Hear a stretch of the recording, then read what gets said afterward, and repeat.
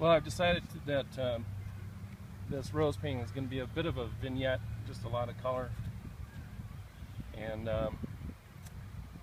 it's coming along about like I had planned, so it shouldn't be too much longer and I'll have this one wrapped up.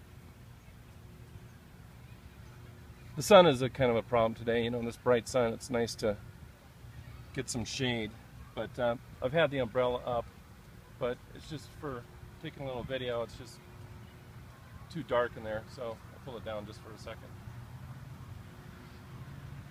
I'm doing a little finger painting right now. The best tool we have.